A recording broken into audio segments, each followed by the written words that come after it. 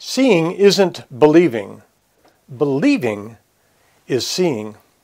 Hi, I'm Captain Dale Black. Jesus said, "Assuredly, I say to you, if you have faith and do not doubt, you will not only do what was done to the fig tree, but also if you say to this mountain, be removed and be cast into the sea, it will be done. And whatever things you ask in prayer, believing, you will receive." When Jesus spoke these words to his disciples, I believe he was teaching them and us that with God there are no limits. Jesus was saying they could have whatever things they ask for if they would believe. Now, I've come to understand, with a lifetime of personal experiences as evidence, that this is amazingly true. And I've learned this not as a preacher behind a pulpit, but as a businessman and as a professional airline pilot. The only thing that limits what God can and will do in our life is our belief system. It sounds so simple, doesn't it? Yet most people don't have the renewed belief system that Jesus was talking about. Interesting thing, however, all of us can have that kind of belief, that kind of faith. All we need to do is build a belief system upon God and upon His Word.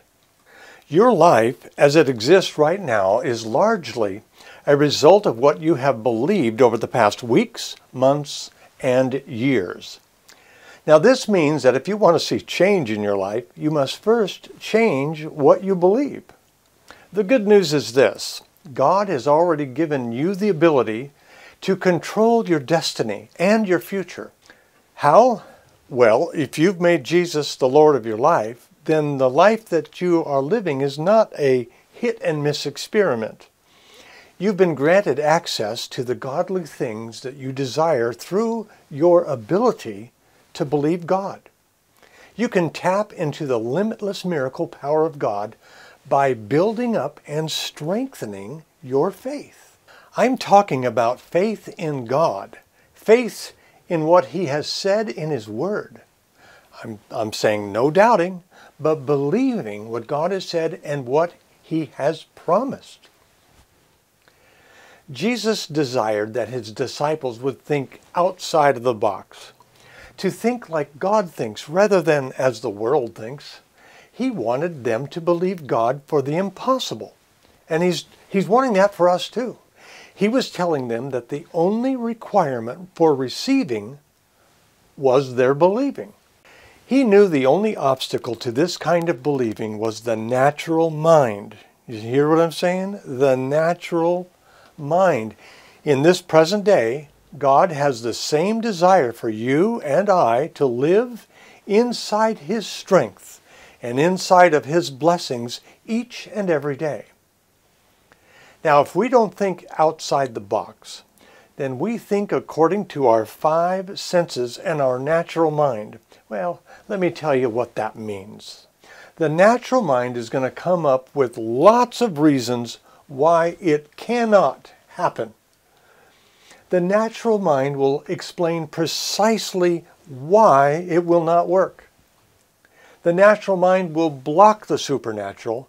It will limit you to the probable, the logical, and only the reasonable.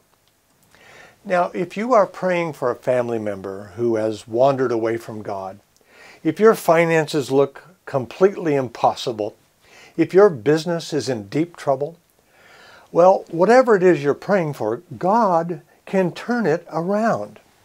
But He won't do it without you being in agreement with the answer. He won't do it if you're not in agreement with your thoughts, your words, your actions, and your faith. This is how God works. He has promised in His Word that it can and will happen when you believe. Allow me to encourage you. Why not start this week and create a new life for yourself? Be all you were created to be.